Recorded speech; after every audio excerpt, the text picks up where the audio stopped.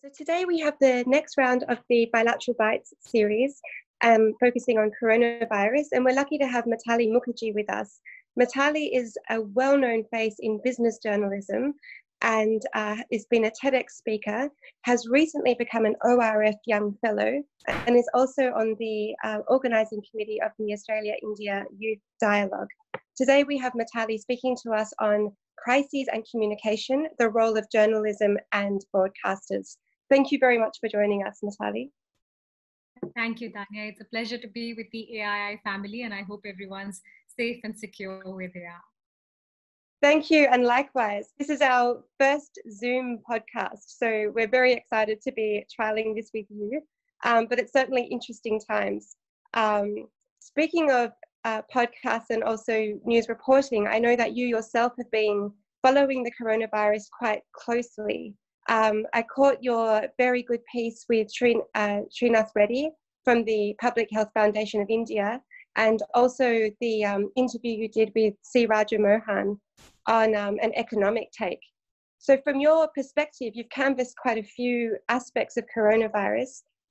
What would you say the role of a journalist is through this crucial time? So I think what's most interesting, Tanya, is that at this point, there's no beat anymore for a journalist. It's all converged into one COVID highway. Whether you track business or health or environment, everything is converging into that same track. I'm also reminded of an anecdote I hear from many other journalists during the Indian Parliament attack that happened in 2001, where the terrorists attacked the Parliament. And when people look back on that episode, they just laughed at themselves, because they said it was a time when everyone was running in the opposite direction, but journalists were basically running towards the Parliament. So I think it's a good sort of indication of how journalists work. I think the first and most important thing in that regard, Tanya, is to keep your psychological and physical safety in mind for journalists, especially because they're almost at the front line, just like a lot of the medical workers are. You need to go into areas which are affected. You need to go and find real stories. So it's most important to hold on to that. I think at this point, there are 2 or 3 things emerging in terms of the role of journalists, Tanya, and I think this is border agnostic. It works for all geographies. The first thing is solutions journalism. One example that comes in mind in India is how in one particular district, which is called Bhilwara in Rajasthan, one of the Indian states, it was looking like a completely alarming situation. It had one of the highest outbreaks in terms of COVID, cases. And it's gone from there to now having 0 fresh COVID cases. So I think the role of journalists came to light over there, where they amplified what was being done at a very small district model. And that really has become a sort of a guiding light for many other states across India in terms of what to do when you're faced with that kind of crisis. That's one. The other 2 are, which work for reportage in any situation. One, tackling misinformation, and that is completely rife at this point with COVID. And the second is questioning data and figures. I think the onus is on journalists to continuously check, back reference, go back to the data, question it again and again and again till we are sure that we're getting the right information across, both for ourselves and, of course, more importantly, for the general public. Thank you. Those are really interesting insights, and especially what you say about journalists being on the front line, as it were. Certainly when you think about investigative journalism or wartime journalism, often journalists are indeed on the front line. And here, indeed, journalists are trying to bring us crucial information, but I think also has the role to steer or steward society in terms of helping to understand the situation we're under. Because in a way, we have 2 new things that are happening at the moment. One is a pandemic that for most of us in our lifetime, we've never faced on this scale before. And 2, as a consequence, the government responses, the different national responses, which has quite an impact on our personal freedoms. And again, that's something we've never really experienced for many of us in our lifetimes before. So I think the role of journalism here helps to normalise what's happening or help make sense of it. Certainly in Australia during drought periods, the role of journalism had a role to play in terms of sensitizing people to use of water or overconsumption. So while the law and governments can do one thing, I think journalists really sensitize how we respond positively in the community and make sense of the new world that's around us. Prime Minister Modi seems to have engaged very strongly and very well with the media, actually. He reached out quite early. I believe he held a meeting with media heads on the 23rd of March, just before the lockdown, to work together with them, and has also publicly thanked the role of media in the corona crisis management. He's also issued an order stating that all facts must be checked on government sources. And this might go a bit to what you were referring to earlier about interrogating facts and figures. Are you able to shed any more light on this? Was this a important development of the Prime Minister's to help to quell misinformation? So Tanya, what I will say is this, I think the coronavirus episode has brought federalism as, a point of structure really up for question. I think aside from the central role of, the union government, what's really stood out is the role of chief ministers and states and how they've attacked corona and what they've done with it. Maharashtra is a good example where there is a really, really high outbreak of cases. We haven't been able to pinpoint the reason for it. Perhaps it's because Mumbai has such a dense population and is such an urban cosmopolitan community, but Mumbai has really been reeling with very large COVID numbers. And I think the Maharashtra state government has done a great job in terms of addressing that and, putting in some kind of safety measures. So I think state governments' roles has also been quite salutary and needs mention. The Prime Minister has been communicating with the media and with larger sections of the industry. I will draw back again to chief ministers though and press on the need for consistent and constant information. You need to go out there and you need to be talking to people almost on a daily basis, whether it's the Prime Minister or the Health Minister. I think it's important to come out and talk about the data, be open to being questioned about the data and what it's pointing to and what the next 1, 2, 3 step measures are. The biggest problem at this point, Tanya, and I think this works in many communities, is the feeling of panic because you're not in control of the situation as an individual citizen. You don't know when the lockdown lifts or comes down. You don't know when it becomes a complete lockdown. So information is quite key. On the point about misrepresenting facts, I mean, I'm totally on board with that. But as a journalist, I will fight tooth and nail for the freedom of press and for the freedom of, free speech and expression. I think what's happened with COVID, Tanya, is that it's really brought to the fore the entire fake news scenario. It's something we lived with through elections, but I think it didn't impact people at such a granular, organic level as it is now, because this impacts lives. This is as seminal as it gets. And I think here's where people have really begun to understand the harm that fake news can do in communities and for people, and why it's important to continuously turn to verified sources of information and verified media organizations who are doing their due diligence in terms of reporting numbers and reporting facts as well. And sometimes really it is the role of a journalist to call out positions of power and positions of authority and question them on whether the numbers look authentic and whether the testing is being done as it should. So, it's a bit of a give and take at this point, but I think the overriding theme is that we need to fight fake news in a big way. One thing I'm curious about, and that's a really interesting response on fake news. We've seen it come up quite a lot in the last 5 years, particularly from a country over the Atlantic, and fake news has been in the news quite a bit. As far as coronavirus goes, do you have any observation? What's the most outlandish fake news story you might have heard in relation to coronavirus? So I live in India, so I can count out many stories, and I will, fall short of fingers on the stories. But I think the unique problem for India is, it's a mix of many things. It's a mix of traditional beliefs. It's a mix of the fact that a large part of our population does not have access either to education or the right information, which is when information and the spread of it gets really dangerous. For example, if I eat a particular leaf, I won't get COVID, or that there is a homeopathic cure for, this pandemic. This is misinformation, but this is also harmful information, which is what I think India needs to really tackle more strongly, perhaps, than other nations. I'm not completely clued in on, what the unique problems for Australia might be, but from an Indian context, indeed, I think this misinformation is very, very harmful, because it's touching a raw nerve, and it's touching a sensitive nerve where people tend to lean towards traditional beliefs, and you're trying to dissociate that pandemic from what might be the structures that already exist in their minds. That's another, really interesting takeaway and point. Some of the news I've seen, perhaps coming out of the United States, is, again, it goes to human health, because I guess as long as we don't know exactly how the contagion is spreading, and we've heard that, first of all, it wasn't airborne, that it was droplets, that it could last for 24 hours on a surface, then we were told 48, then perhaps 72 hours.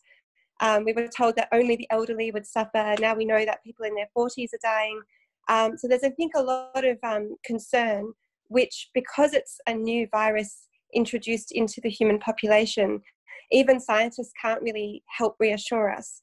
So some of the things I've seen, I think, coming out of the United States also goes towards medical, and it might not be based on traditional belief systems or traditional health or homeopathy. But I think the WHO is testing certain drugs that have been treating malaria, been treating antiretrovirals from HIV, and then misinformation about whether or not they might already be responsive. And then that's harming the population, because people might be going out and prophylactically taking anti-malaria tablets, hoping that that will prevent them from getting coronavirus. So indeed, I think while the issue might have many permutations, the idea that citizens are stressed and anxious and looking for health interventions they can believe in, whether they're allopathic or homeopathic, that's certainly true, and a problem that misinformation can only add more harm. I want to turn our minds now to, I think, a positive idea that you've had, actually, not just on the role of the journalist, Mitali, but on the role of broadcasters. I'm interested to hear how you might think broadcasters as a whole might perform in this crisis. Is it information only, or are there other roles they can play? No, and we've chatted about this before, Tanya. I think there are several other roles to play. First, I think media organizations themselves are going through a period of flux. I don't think we've seen such a challenging environment in many years. This industry is going to be hit hard post-COVID, both in terms of layoffs, salary cuts. So there is that entire machinery that is in place already. There's two things I think that stand out in terms of roles of media organizations, Tanya. Here in India, we have a national broadcaster called Doordarshan, similar perhaps in some senses to what we have in the United Kingdom, which is the BBC. And I think the BBC has really sort of led the way in terms of what kind of alternate roles particularly public broadcasters can take on. At this point, BBC has taken on online education and education modules in a big way because of the number of children who are losing out on school years and school hours. They're just simply not able to attend school. It's really important to do this in an Indian construct, Tanya, because the number of children who have access to online learning modules is a small fraction. The large swath of Indian children go to government schools or other schools where there is simply no access to those kind of online learning tools. I think it's important that media organizations like Doordarshan or even private organizations actually come forward and do something in terms of helping people, not just in terms of information, but also in terms of education for children. That's one. The other extremely important thing that I want to stress on, particularly from an Indian context, is controlling hate. It takes on different facets in different countries. In the US, for example, there is a lot of hate that's coming towards the Chinese immigrant population. In India as well, there are very hard religious lines being drawn around COVID and, who to pin the blame on. And it's here that I think media organizations should really take on the role of community builders and not community destructors. It's important to understand that the pandemic impacts all of us. It's really, religious agnostic. It's community, creed, color agnostic. It can happen to any one of us. And that's the important lesson to put forth. I think it's really important at this point to work on stamping out hate and building pyramids of information, right at the bottom for the kids and right at the top for the adults. No, I think you've touched on two really crucial aspects there. And from my understanding, US President Donald Trump now has had a phone call with Xi Jinping where they've agreed no longer to couch the virus in a particular way. I think United States media messaging at the behest of government had been around calling it the Wuhan virus or the China virus, to the point where even the Secretary of State of the United States wasn't able to sign a simple communique on the coronavirus because he refused to call it the coronavirus. He wanted a reference to China in it. And now I think the US and China have come to a solution on that, which is really pleasing, and I hope the media will play that positive role too. But the point you've made about the BBC is really quite extraordinary. Earlier in our discussion today, you've referred to journalists being on the front line, similar to a wartime. And I think in a wartime situation, we'd also be familiar with the repurposing of infrastructure, where schools might be used as makeshift hospitals for the needy. But the idea of repurposing national service infrastructure, like a broadcaster, to be able to deliver education is a really important intervention to consider, especially in a country where online access might be more challenging. But also, I'm sure from a personal experience, being a homeschooler yourself, I'm sure having a service provider that could essentially take on that schooling role and having someone talk to the children would also be helpful. I'm straying a little bit into the personal now, Mitali, but I know you're a mum as well. Would having something like a television broadcaster help in the daily home environment too? I absolutely, Tanya. I think I'm amongst the privileged and lucky few who does have access to online schooling for my children. Sure. And I'm very grateful for it. I think more than anything else, it's the psychological support, the emotional support for children to log on, to see familiar faces, to hear your teacher, feel guided and united in this situation, even though you're all sitting in little islands of your own. But my greater concern, like I said, is the large number of children who come from economically weaker sections, who lag in any case in terms of the academics, because it's not something they can cope with since they're first generation learners. There's no one to turn to. Their parents are often illiterate or semi-literate. So, this is where something like a Doordarshan can really come in and do so much good work in terms of engaging with children, keeping them educated, keeping them informed. And I think, Tanya, there's also a bigger learning for education specifically on how to move away from this testing module. Are kids learning or are kids being tested? And this is a big problem in India. So I think this could be a great opportunity to, make a mental reset about that and think these issues through. I think you're absolutely right. And I think the idea of a big mental reset is actually hopefully something we'll be doing across a whole range of sectors, and including government, business, and the way we approach the global economy even. I think this has been a big wake-up call. And obviously there's a lot of discussion as to whether or not we will get more authoritarian government, but hopefully we will also see a trend towards a greater understanding of the environment and our planet, a greater respect, a greater connectivity, and embrace some of those things too. Just to finish up our discussion, you mentioned the very strong importance of media in managing messaging to the public, whether it's positive messaging about what they can do in a crisis, positive messaging about social distancing and how to help one another in this particular crisis. You've also mentioned the positive role in interrogating facts, making sure that we all understand as much as we can the situation we're all in. And you've mentioned third role, which is community builders. So with all these valuable roles that media can play, I'm just wondering why would media be one of the hardest hit? Why would we expect to see job losses in such an important industry? I think it's an apocalypse event for economies worldwide, Tanya. It was literally bombing it down to nothing and then bringing it up from there. I was speaking with a professor of economics earlier this week, and he made such a great point where he said that to kill the virus, we have to kill the world economy. I think that just sums it up. Everything goes down to some zero and then builds up from there. The media organizations in any case have been struggling to keep costs in check. Staff will have to be made leaner. There is also, I think, Tanya, the learning that, we can do this with much lesser staff. We can do this with people working from home, which also means that they can be paid less. We won't have to spend that much on physical infrastructure.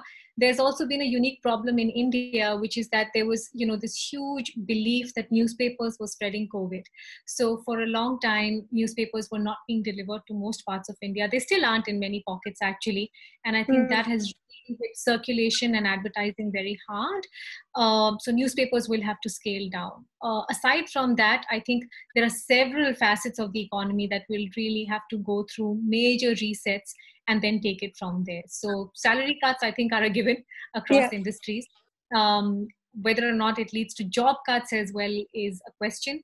I recently spoke with someone from CMI, which is a very prestigious think tank in India, and the numbers we have for overall unemployment in India stand at 23%. That's overall unemployment. Yeah. Youth has been ticking at a much higher rate. So we're estimating it's far higher. We've also not taken into account the entire migrant labor in India. So I think unemployment is going to be a huge issue for both skilled and semi-skilled, employees and labor getting out of this. Yeah, I can understand the gravity of the situation in India, indeed, and in the rest of the world, of course. With more than 190 countries hit now, I think everyone will be impacted in some way. I don't think there'll be a single life untouched. To kill the world economy is an interesting thing. I mean, perhaps in some ways a reset is required when we think about not just climate change and other types of health impacts, but even the growing disparity that we have in terms of the wealthy and the poor, the haves and the have-nots. Some kind of reset seems to be needed. Whether it's through this or another intervention, it just seems as though the time is coming for such a reset being needed. I do hope, though, for your sake and for others, that people realise the importance of media and having a diversity of voices in such a uncertain time. Your points about media and the community are really, really important, and I think it's worrying to think that we might lose a diversity of voices and fact interrogators and wonderful people who can help, steer a positive message of community building through this time. It's been a very interesting conversation, and we thank you for your time, Mitali. And hopefully we'll let you get back to your children and homeschooling or whatever else you need to do. Thank you very much, Tanya. And I was just going to say the only positive outcome is the fantastic clear skies we have. So we're looking forward to seeing you back in Delhi. You may not recognize Delhi. It actually looks very clean and wonderful. So there's, some positive outcomes from this, I guess. We all sit in our balconies and enjoy the view and think of how much we want to mess up the environment. But that's the only positive, I think, to hold on to right now. Well, hopefully we can enjoy a nice glass of iced tea on a summer day sometime soon. All right. Thank you very much. Thank you, Tanya. Bye. See you. Bye-bye.